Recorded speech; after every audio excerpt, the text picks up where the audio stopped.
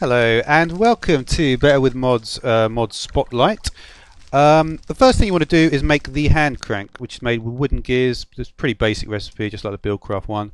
You've got some leather in the millstone. The millstone, incidentally, is made, again, very simply. Just do this a few times with the leather in there.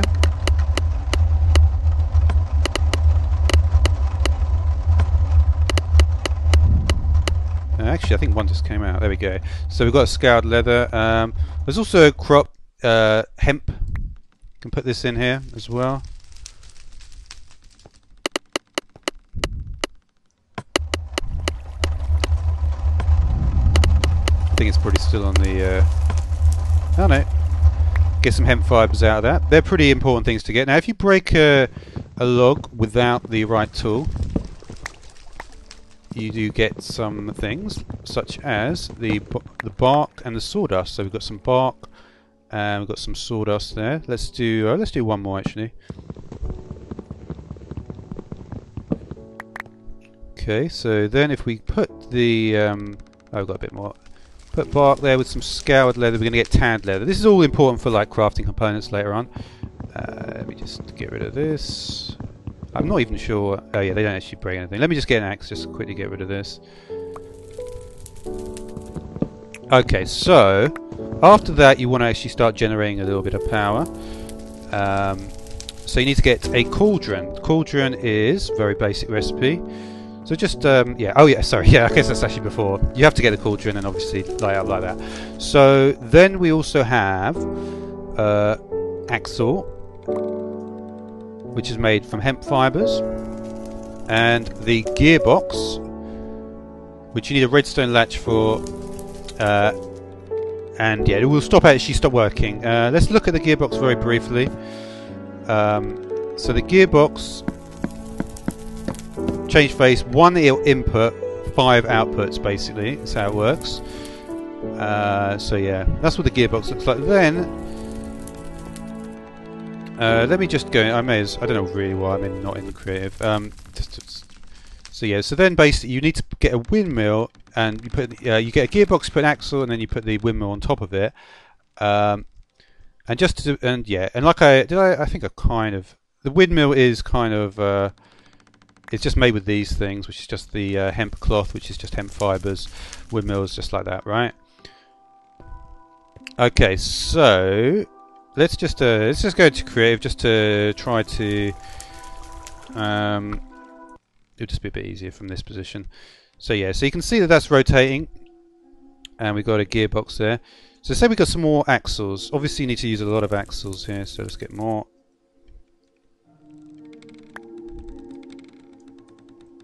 Okay, so if you notice this, we got 1, 2 yeah, if you try and do it vertically like that, it won't work. So 1, 2, 3. But if we try and do a 4th, it pops off. So what we can do here is, for instance, we could do this. Then we could rotate.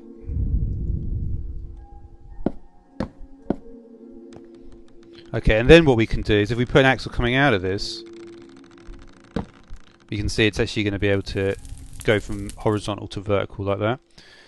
And then we could, I think, yeah, you could put like put millstone in there, start processing the stuff or whatever. Another thing that you can do is with the saw. So you've got the saw. So for that you need a little bit of. This is why I did the thing with tan leather in the beginning, basically to make the saw. So yeah, you can see that's just churning it out much faster. So yeah, so let's try putting some wooden planks in front of the saw and see what happens. Okay, so there we've got some oak wood sidings. So yeah, oak wood sidings. So that's basically the only way to get this stuff.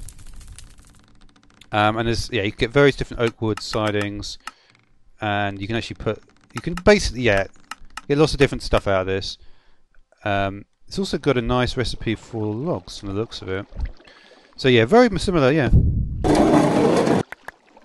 So yeah, pretty cool, the saw. But yeah, you have to have these oak wood sidings. So there's no way around that, because they're used for stuff like making the bellows and various different things, the filter hopper, screw pump, and like you can start to see that they basically open the door for the next stage of the mod, which we're going to go to now. Okay, so next what we want to do is we want to put a netherrack into the millstone to get some ground netherrack. Okay, so yeah, so once you've got the ground netherrack, you can also get this thing, the filtered hopper, which is from the corners. So remember that when you use the saw, it goes from the siding to the molding, and then to the corners. When you saw it up into gradually smaller pieces, you can see there the molding corners. You can see the how it goes in the saw. So when you've got the grounded netherrack out of the millstone, you just put some soul sand in here, and then you simply throw it. You don't need to power it with anything. You simply throw it in, and that's actually going to give you this hellfire dust. Now hellfire dust you can put in, and you can make concentrated hellfire. Here we are. Now with the concentrated hellfire, you'll need a heating element, which is simply a few things in the cauldron, and that will get you the heating element, and then that will let you to get these hibachi.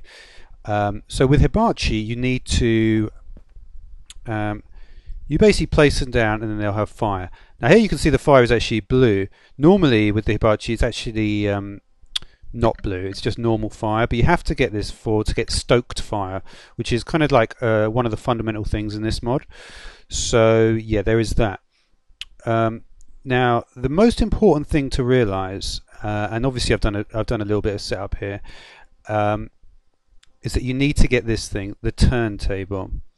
The turntable is basically the access to a large amount of it. It's very simple to make, but it's got like quite a few different features. So for instance, if we look at what's going on here, you can see yeah, for instance, if we just take this one, if I right click this with an empty hand, you can see this is basically altering the speed at which it's emitting a pulse. What I've done here, if I just try and explain the system here, is basically the power is obviously coming in from the windmill, and if we look at what's actually going on here, we can see that it's stopping, and that thing is rotating. Basically, it's just the timer. I mean, you can just use a normal timer, but obviously this is actually with the mod, and it's the way you're supposed to do it. So I thought I'd do it this way. But yeah, you can see I put it on the third setting there out of 4, so that's a fairly slow timing. What that does is it retracts and expands the bellows, like so, and that is what the bellows needs to be able to turn the fire, and it works in a 3x3 area. Yeah, I think, I'm not sure the timing's perfect. You see it did turn. It does turn a little bit. It's pretty. It's close to perfect though, I think. So I mean, it's good. I mean, it works. So that's what you need to do. Okay, so you've got that. Now you can put the cauldron on top of it, and that will let you do stuff with the stoked cauldron. And yeah, that's pretty cool. So yeah, if you get the cauldron, you can then get the stoked cauldron. I think that's used for stuff like glue, I believe. Yes. So if we look at, so you can see that various things in the cauldron should get, in the stoked cauldron, should get glue. You can also make potash, various things, tallow, various things for dynamite and stuff like that. But, and I will do that in a second, but also there's this thing, like it's you can basically get this thing like crucible, urn, you can get a vase, you can get a what was the last one? Crucible, urn, vase, and planter. That's it. So there's 4 of them, and they're basically, again, we use the other. Well, I mean, yeah. The thing about the turntables, it affects what's going on. It rotates the block by 90 degrees each time, right? So that's why you can do the timer setup. But you can also do this setup with the you basically just get clay blocks, and you see I've got a very fast setup here. This is the fastest one on number 1. So what you're going to see is it's actually going to rotate through the thing. So there we got the crucible, and then it goes to the planter, and you see it's kicking out the clay there, and then we go basically. So you get all those sort of things, right? Okay. So you get all these unfired things. You get the unfired. I mean, what you'd actually get is you would get these four, right? Planter, the urn, and the vase. So you get all these things, but obviously they're unfired, so it's not going to work. So what you then need to do is using just regular bricks, you make the kiln. And I looked up the kiln, and this was the simplest setup for the kiln. You just have these 8 blocks here, and then you have the one sort of backing block sort of thing. So then, if I put in, well, any of these actually, where's the crucible? And you can see that the stoked flames are cooking the stuff in the crucible. You probably don't want to stand on that there because it's obviously moving. And you see, once it's done its thing, you actually get the regular crucible. And obviously that's exactly the same with all the different stuff. So yeah, now one thing, another thing to mention is we look at the Hellfire stuff. This is actually integrated with the new Tinkers, which has got the interoperability with it, right? So you can see I've got this Soulforged steel axe. So Soulforged, right? So you can actually just make regular stuff with it, but you can also use it. And the advantage of this is actually got mending on it, which is obviously super powerful. So that's good. But yeah, you do need to get these Soulforged steel ingots, and fortunately, they require the crucible. So if we look at certain recipes, we can see that this is one of the recipes we might want to use. So we're going to want to use a so we need to get a soul urn, and we've got coal dust. The soul flux is going to be ender slag, and then we're going to get brimstone. So that is just going to be endstone in the kiln. So you can see that everything is sort of like, all the recipes are basically exactly what I've done there. So I'm not going to like go through all the different recipes. There are like the only thing, but yeah, I mean that's the thing. There's various different things you can do with the mod, and I may go through some of the stuff of the planter and stuff. There's a couple more things I would probably go through. Yeah, you can see there's lots of interesting stuff added to the mod. But yeah, the Soulforged steel ingots. Let's just briefly touch on that. And yeah, basically what you need to do is you cook up the urn.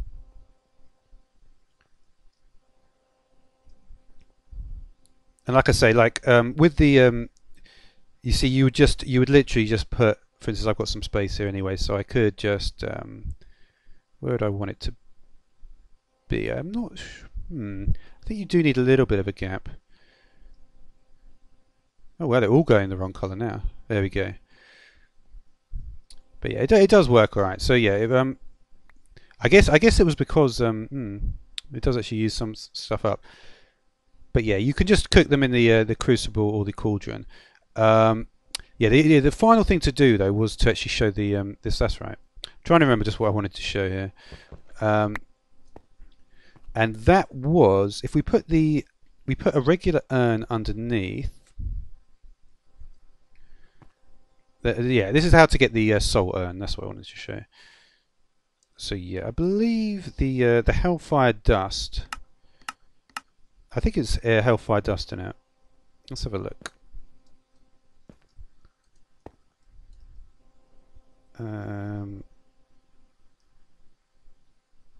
It may be ground up netherrack. It's hard to tell because unfortunately I haven't got like a I think it is ground netherrack now I think about it. Let's just check that. It's not really telling me much.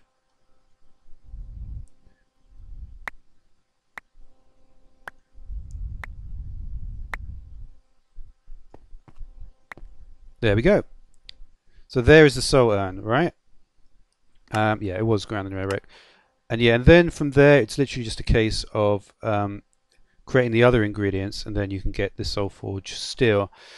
Yeah, so I may look at some other things, like there's interesting stuff like there's dynamite. Again with blasting oil. Blasting oil is from tallow and hellfire dust. Tallow, again in the stoke cauldron. But yeah, I'm trying to remember if it's 1 block or 2 blocks above here, where I can put the stuff. Honestly, I'm not going to check it now because it will just waste more time in the video. But I think that is going to do it for now. So like I said, pretty cool stuff, and there'll be more stuff, and I may do more videos on this later on. The pulley, and there is also the platform as well. That was one thing I didn't get to. That may be very, very interesting actually. Yeah, the pulley and the platform is pretty. Yeah, that could be a big deal actually. That may be a big deal. As opposed to, yeah, I do have some power going through here. I'm curious to see. I think this is like, you know, like the tunnel bore machine stuff. So what if I did? What if I just got rid of this for now, and we had the pulley? Looking at the, I assume it's just. Can we put the platforms anywhere? Let's have a look.